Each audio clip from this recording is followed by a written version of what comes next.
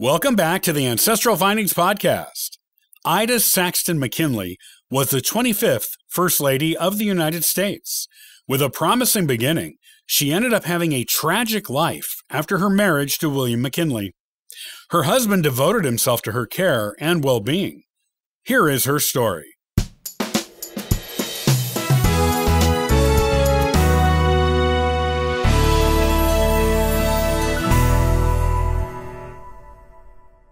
Frances Folsom was the 22nd U.S. First Lady, as well as the 24th, due to her husband Grover Cleveland being the only U.S. president to serve 2 non-consecutive terms as president. Since Frances Folsom Cleveland has already been highlighted in a previous podcast in this series, we will move on to the 25th First Lady, Ida Saxton McKinley. Born June 8, 1847 in Canton, Ohio, Ida Saxton was the eldest daughter of James Saxton and Catherine DeWalt. Her father, James, was a prominent and successful banker in Canton. Her grandfather, John Saxton, founded the Repository, which was Canton's first and now its only town newspaper. She was highly educated, attending Brook Hall Seminary, a prestigious finishing school in Media, Pennsylvania. Because of her privileged upbringing, Ida was considered by those who knew her to be refined, charming, and a good friend. She was also considered highly attractive. These qualities, along with her good family background, made her an ideal society wife. She met her future husband, William McKinley, at a picnic in 1867, but they did not begin courting until 2 years later, because Ida first had to complete a common 19th century rite of passage for high society women. She went on a grand tour of Europe. When Ida returned from Europe, she and William courted for 3 years, marrying on January 25, 1871, at the Presbyterian Church in Canton, Ohio. After the wedding, they attended a reception at the home of Ida's parents, then went on to a honeymoon tour of the U.S. East Coast. Though she had a promising start, Ida went through some extremely tragic events that happened rather close together after her marriage, and these events left her mentally as well as physically disabled for the rest of her life.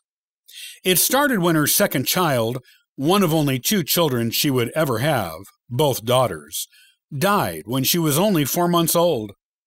Ida's mother had died only 2 weeks before the birth of this second daughter, who was also named Ida.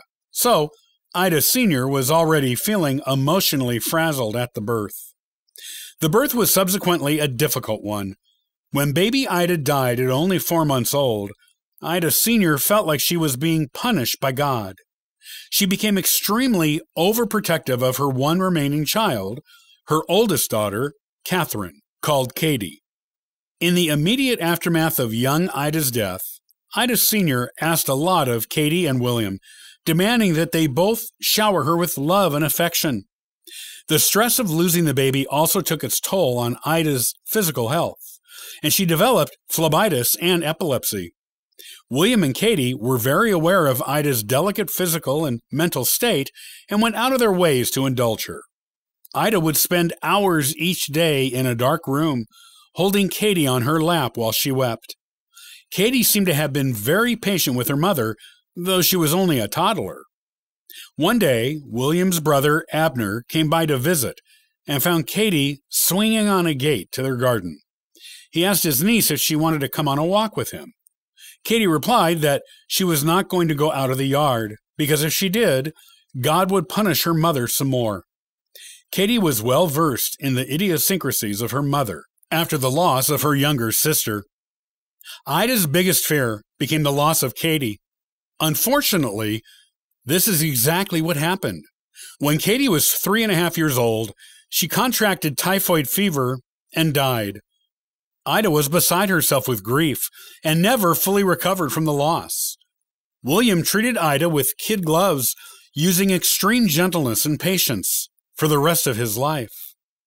Whenever Ida would have an epileptic seizure, William would discreetly cover her face with a handkerchief or napkin to conceal her contorted features from others.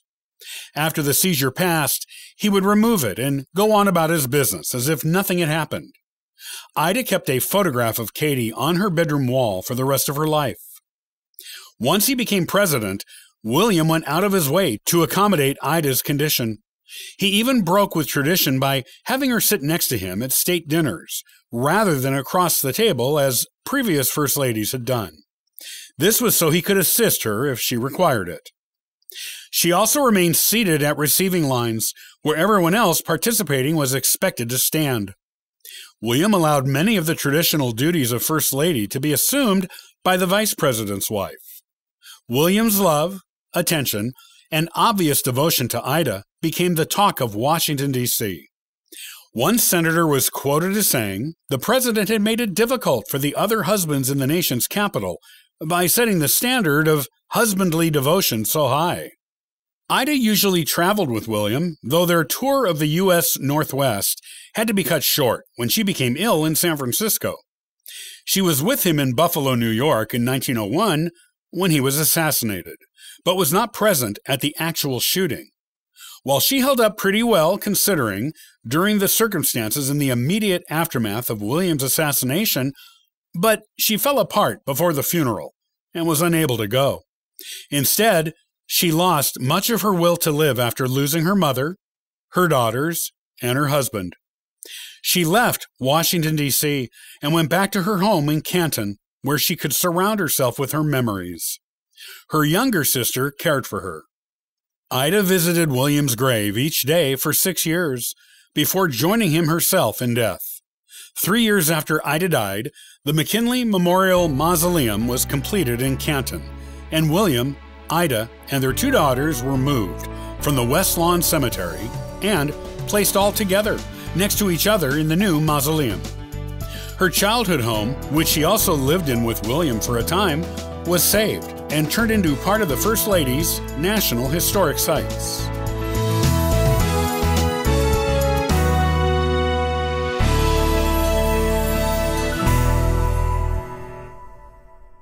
Thanks so much for listening and subscribing to the Ancestral Findings podcast.